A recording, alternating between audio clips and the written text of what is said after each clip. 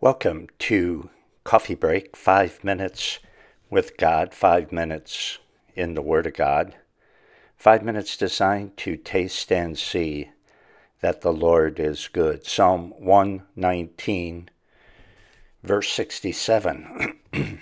David says, "Before I was afflicted, I went astray, but now I have kept thy word." And David is speaking from personal experience.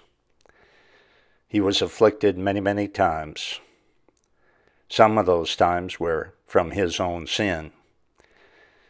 He learned his lesson, but like with most of us, he had to learn it the hard way. Not that he had to, but he was too stubborn and sinful to learn it the easy way. Sound familiar?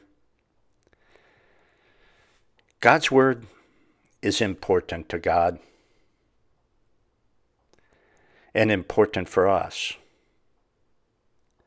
If Christians don't know it and live it, God will give them a whipping that they won't soon forget. You say, oh, like I had one modern evangelical say to me, "I'm glad my God isn't like that." That's just how he said it, with their usual lukewarm snicker on their face. No, of course your God isn't like that. But your God isn't the God of the Bible. You just pretend that he is. And your Jesus isn't the Jesus revealed in Scripture. You just pretend that he is. That's the way it is with a lot of them. Dare I say most of them. I don't know. In my experience, many, certainly. And they don't hear this kind of stuff in their churches. If you don't live for God, you don't live the Word of God, you don't respect the Word of God, and you're truly a child of God, you're going to get a whipping from God that you won't soon forget. There isn't a child of God on earth that doesn't need a whipping every now and then. God the Father will make sure we obey. Oh yeah, he'll make sure we are sanctified and become more sanctified. How painful the journey is to that point, that's up to us. The Bible says, "Happy are the people whose God is the Lord." In other words, happy are they who have enough sense to let God call the shots. Anyone who isn't smart enough to let God tell them how to behave deserves to be miserable, and they will be. Verse 68, "Thou art good, and doest good. Teach me thy statutes." God does good because he is good. Makes sense? And he's good because he does good. But most of all, he does good because he is good.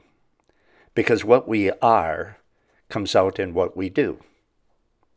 God is good. That's why everything that he does and says is good. No one is 100% bad. Even people who do bad things have some good qualities. But no one is good like God is good. Which is why people are in trouble. You say, well, I'm not perfect, but I'm willing to meet God halfway. And if I'm willing to do that, I think he'll be nice enough to let me into heaven. No, he will not. I don't know who you've been listening to. Maybe you've just been listening to your own warped mind, but it's not true. He will not let you into heaven. Our only hope is to have Jesus remove all of our sins and replace those sins with his perfect righteousness. God is good, and his holiness will not allow him to tolerate even one speck of bad. Study the whole Bible with me verse by verse at thebibleversebyverse.com. Choose, click, and listen. That's all you have to do. Choose from 4 complete series going through the Bible.